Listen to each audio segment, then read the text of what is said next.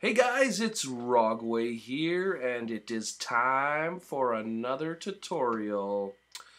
And today we are looking at typography, and we are looking at how to make pictures out of words.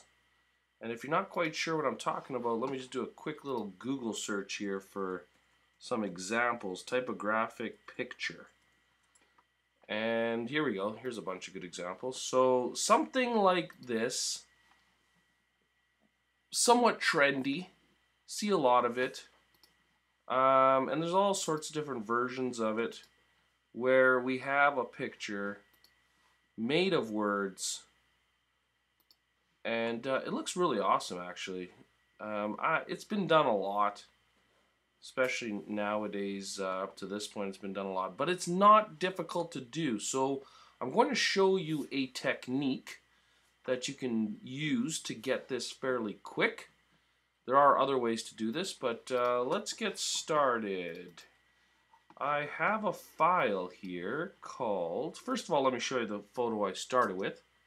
Had this girl with her hand outstretched. Alright, I thought that could work. And let's open up the typography alt file. Oops, let me get that open with Illustrator. Oops, geez, I'm tired today. Okay, so we get that open with Illustrator. Wait for that to load. Hopefully it doesn't take long. And we're going to use a technique to fill it in with all sorts of words to get that same sort of typographic picture look. Alright? This is not difficult to do. You may want to go back and tweak it after if it doesn't look that great, but we'll talk about that as we get to that point. I really should have had this already open, but okay, here we go. So this is the starting file that I created, and I don't know if you can tell, but this outlined hand is made up of segments. Each segment of the hand is a separate object. And without me going into too much detail on how I did that, you want to get separate objects for the parts that you want to fill with the text. It's very important, all right, because otherwise it'll just fill the whole thing in.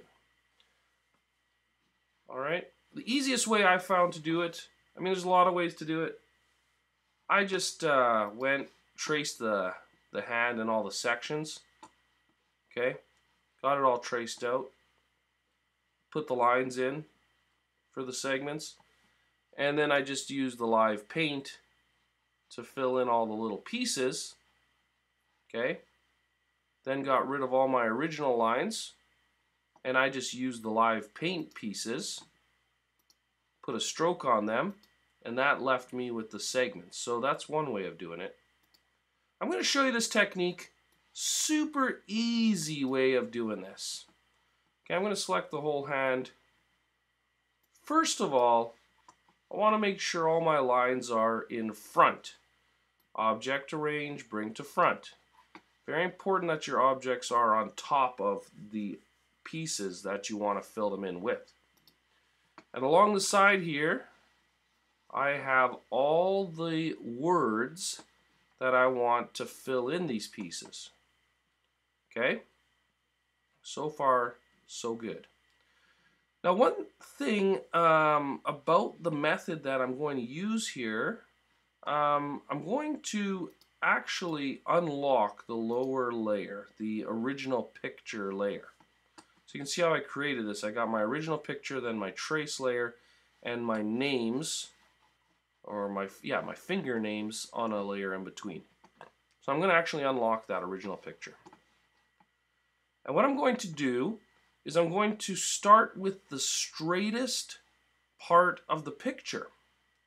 Okay, and I'm going to explain why in a second, but I'm going to start with this part because it is almost perfectly horizontal. Okay, and hopefully you know what I mean by straightest. I mean that the shape is very nice and horizontal. And I'm going to select the shape. Oops, wrong one. There it is. And I'm going to hold Shift, and I'm also going to select the word that I want to go into that shape. Okay, so I got them both selected. And I'm going to use Envelope Distort in this case. I'm going to go Object, Envelope Distort, Make with Top Object. You see, that's why it was important that all the lines are at the top above your words. Okay, so Make with Top Object. And you'll see that Illustrator fills the shape with the word. I'm going to undo that for a second. Okay?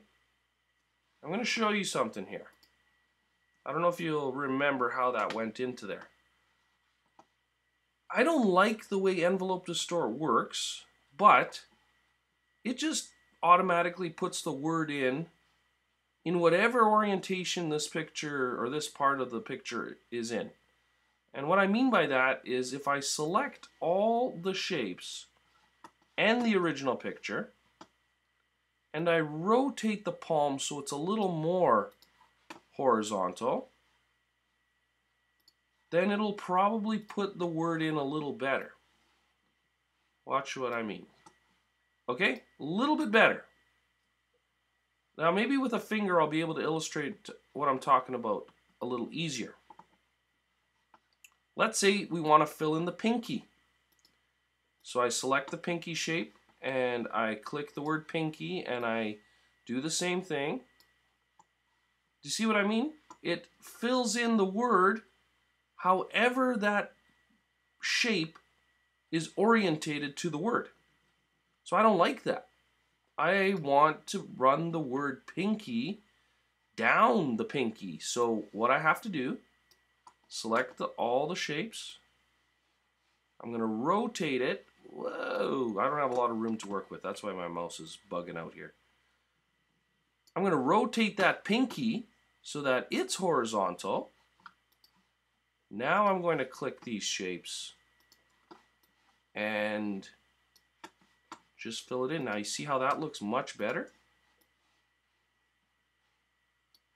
It's very simple, very repetitive, okay? But there's the first finger done. And like I said, depending on how this picture is rotated, that's how Envelope Distort is going to put it into the finger. Okay, let's work our way back. So I'm going to do the ring finger now. I believe it is Shift-Command-C to do it. So let's just try that. Shift-Command-C. No, that didn't work. I must have the shortcut wrong. Envelope Distort. Shift-Command-C. That looks right. I don't know why that didn't go. That's okay. Easy to do. So we're just going to fill it in. As you can see, if you have good shapes to work with, this can go very quick. All right. Once again, select my shapes over here, rotate to the dreaded middle finger, international sign of love. Just kidding. Middle finger. Here we go.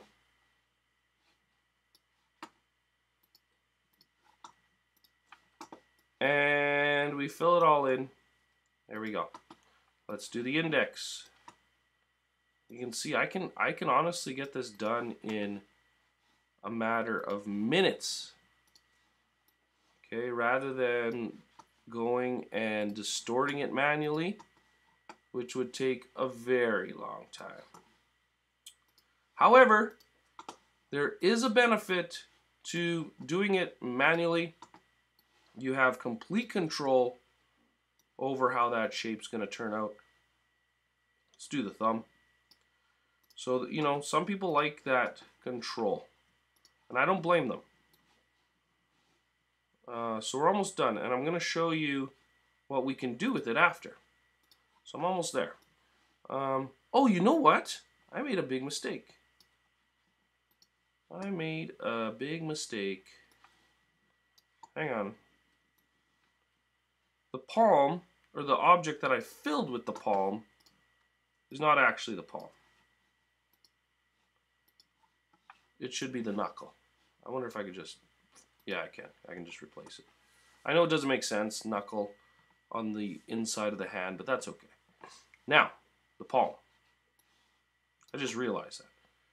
So the palm, again, I find getting the shapes horizontal, or as horizontal as possible, basically the way you want it to fit in, is going to give you the best results. Okay, and that's why I'm constantly rotating. And I honestly think it's essential. There's no other way to do it. If there is, comment below, let me know. Maybe there is another way to do this. Now, the last shape, it's a weird one. I'm tempted to just leave it out completely. It's a strange one. You know what? I'll put it in, but it's not gonna look good. How do I even... There we go, okay. It's got this like sharp little piece down here, which is not gonna look good, but let's do it anyways. Ooh. Okay, so there we go. The hand filled in perfectly with, well, not perfectly, but filled in with the text. And you can still read it, and it looks okay. Now, we could space these out a little bit so they're easier to read by using my arrow keys. But instead, what I'm going to do is I'm going to fill the words with the texture of the original hand, because I think that's a cool effect. And it'll make it look more like a hand. So here's how we do that.